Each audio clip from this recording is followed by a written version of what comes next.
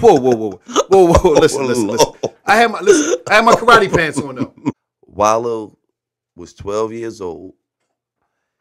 He went to karate class for approximately 33 days. No. You're not talking about the time I spent with Earl in the park. No. You wasn't talking about shout out to legend. I can't forget the one and only my first sensei, Karate Earl, rest in peace. Okay, for people that don't know, Karate Earl is nothing but an old head who was in the hood, who was smoking butter and knew a little bit of karate. That's all Karate Earl was. Listen, he walked around the neighborhood. Ain't nobody did it to Earl. I don't understand. I showed you the people. Everybody told you Earl was official. Ain't nobody never did it to Earl. People was wrapped in fish. Dude, listen, Earl took guns from people with no weapons. Like, you don't get it. Like, this dude was the real deal. This dude, they supposed to have a movie about Karate Earl. This dude was real. Okay, so you know what it is? Your brain is messed up. You know what I'm gonna do? This is what I'm gonna do. Because you're so fascinated with these boxers dudes, I'm gonna see one of these dudes on the street and I'm exposed. I'm gonna trash one of these boxers. If I catch any of them on the streets, right there, I'm doing them in right then and there. Any of these little boxer friends that you got, these dudes you keep hyping up, any of them dudes from Philly, I'm running down on. Okay, do me a favor. Give me an example of something that you've seen Earl do that would qualify him to be a legend. What didn't I see Earl do? I seen Earl cook a person across the street one time. He kicked him from one sidewalk to he kicked out of this dude. That's when I was convinced. You think it's a joke? That's your problem. He kicked out. I seen him kick multiple people through car windows. I seen him kick the dude through a living room. I seen him take about at least 50 guns from people. Earl the type of dudes dropping guns and everything. I seen dudes drop a gun. This dude was extraordinary. At least that's what I'm saying. You never witnessed no shit like this. Okay, so when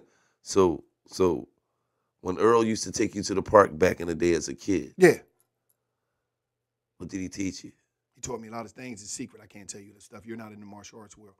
That's sacred. What? Stuff I know is sacred. Did Earl touch on you low? Huh? I can't believe it. Because you know when you got to keep secrets. No. The only thing, listen. Whoa, anytime the adults tell you, don't tell your mother. No, whoa. Hey, Wallace. Now you're going a little too far. You disrespecting. Don't tell your mother what we did. You're disrespecting Earl. Don't tell your mother what I told you. No. Only thing that happened when I was with Earl, the only time. We found out Earl took you to the park and taught you the Cobra. No, hold on. Let me just put this out there so you know. It was 2 rules with Earl. Nothing on my feet, nothing on my chest. Because I had to. Whoa. Listen. I had my karate pants on though. Listen. I have my karate pants on.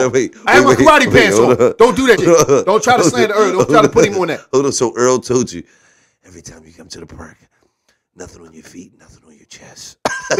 He didn't say it quite like that, but he said a true warrior. He said a true warrior. A true warrior has weird draws.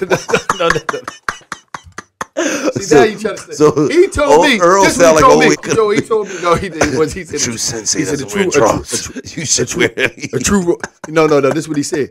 A true warrior could battle in the raw.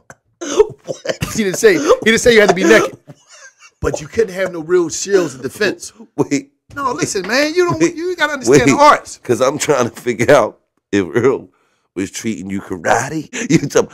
When you come see me, don't have anything on your feet or on your chest.